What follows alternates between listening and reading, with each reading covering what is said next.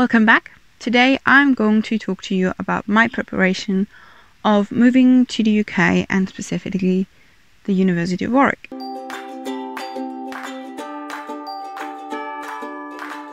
So I do have settled status and I have lived, and I technically do live in the UK, but I've had an extended holiday with my family in Germany. Well, I mean, they live in Germany and I went to visit them because of COVID. So that's why my stay here was a bit longer. But now it's time to move back and I have booked my coach ticket. I mean, normally you take the plane when you go to the UK, but it's quite expensive still. And since I know I'm not just going to take one suitcase, but probably another smaller one or maybe a bigger one, I've yet to decide, it's cheaper to just take the coach. So that's what I'm going to do. I booked the coach ticket a couple of days ago and it cost me €50 for the ticket and €3.99 for an additional luggage. In that case, it's another 20 kilo bag suitcase I can take with me, which I think is cheap. So I had a discount from the ADAC in Germany, where my family or my father is a member of.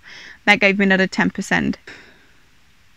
So the next step was actually checking the corona travel restrictions.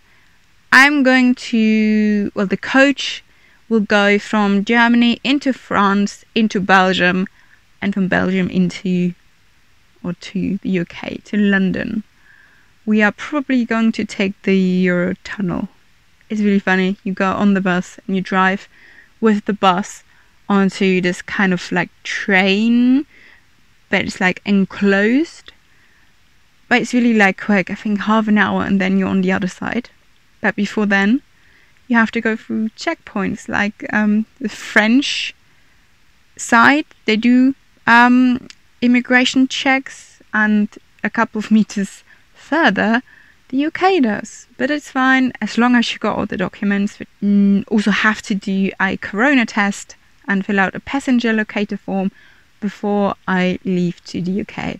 So my coach is leaving on the 24th, which means that I have to take the test on the 23rd, which is a Thursday. So I do have some time. But before I leave, there are a couple of things I still have to do, because in Germany, when you are there for a longer period of time, which unfortunately had to be, then you have to register at the town hall, at the Einwohnermeldeamt.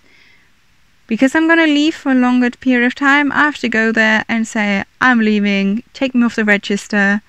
And then when I have that, you get a certificate saying you no longer live there. And then I have to send that to my health insurance company. And I have to give them that certificate and my ticket to the UK so they can and will release me. I had to go through that before, and they are not quick in cancelling your health insurance, despite that the law says if you don't live here in Germany, you do not have to pay and have health insurance in Germany. And they just kind of ignore that. So, because the coach is going into France and is going to Belgium first before moving on to the UK, I had to have a look. What are the restrictions in France and what are the restrictions in Belgium when you're going there? I found a really good website. It's called reopen.europa.eu. It's a really great page. On there you've got the map of the EU. On the left hand corner you can choose your country that you are going to. So for me that is going to be first of all France. On the website then it tells you a bit of information. First of all, the EU digital COVID certificate is valid there.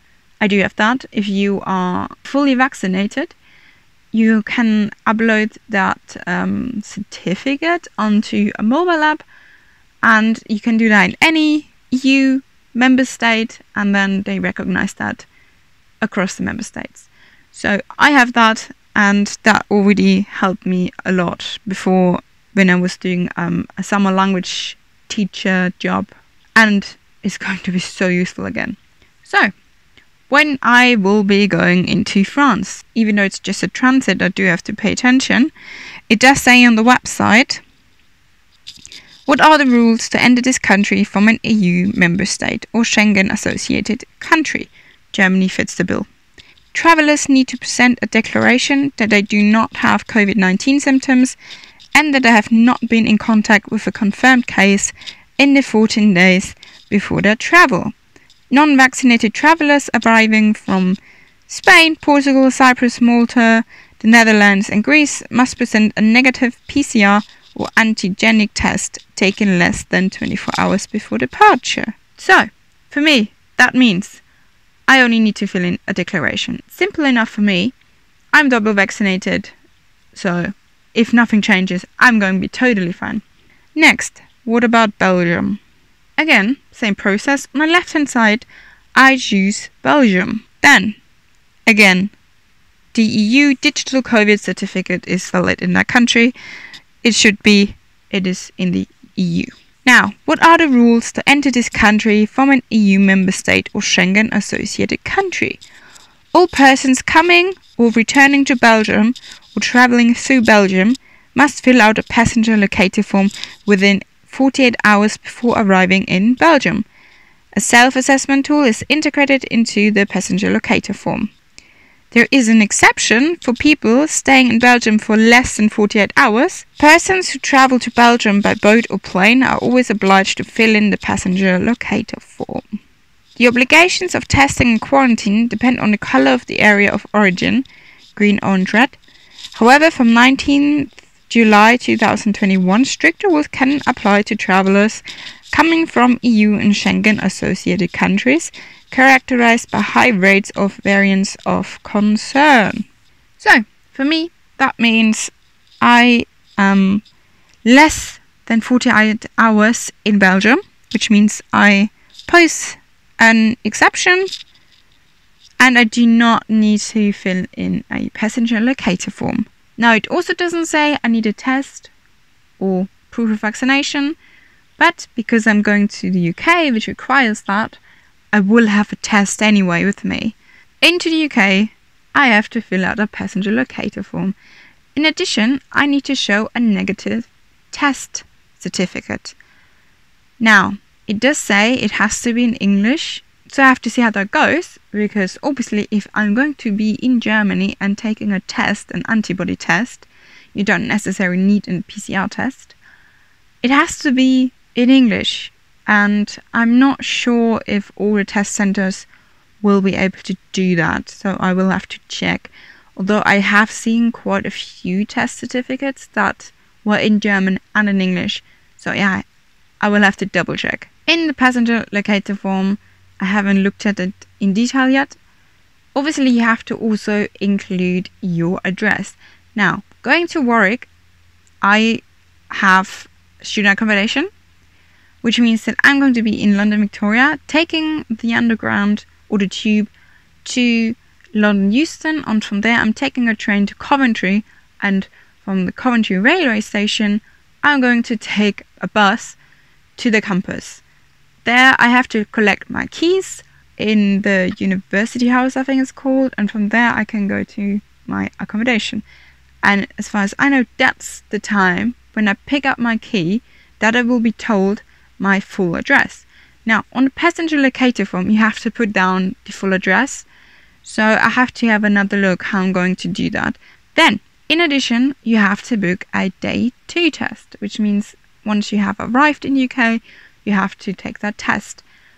You have to order that prior to arriving, and that's again a point I have to consider because I need to have that test sent somewhere. I have looked at many pieces of information on the Warwick University's website, and I actually have found information on that, and they tell you the specific address that you have to put down. So when I collect my keys, I will also be handed my corona test that I need to take for day 2. So that's pretty simple. As far as I know, when I go there to pick up my keys, I will also get my student ID card. Obviously, I will get the keys and the test, and I feel like there's something else. I just can't remember. But uploading a photo for the Warwick ID card caused a problem because the passport sized pictures are too small for some reason, and you're not allowed to smile, but I haven't really got a good one, so the one I have now, I'm not really happy, so I'm going to change the photo probably again, because that photo will also be on the system, but it's there for now. In case I forget, it's an okay picture, but it needs to be there.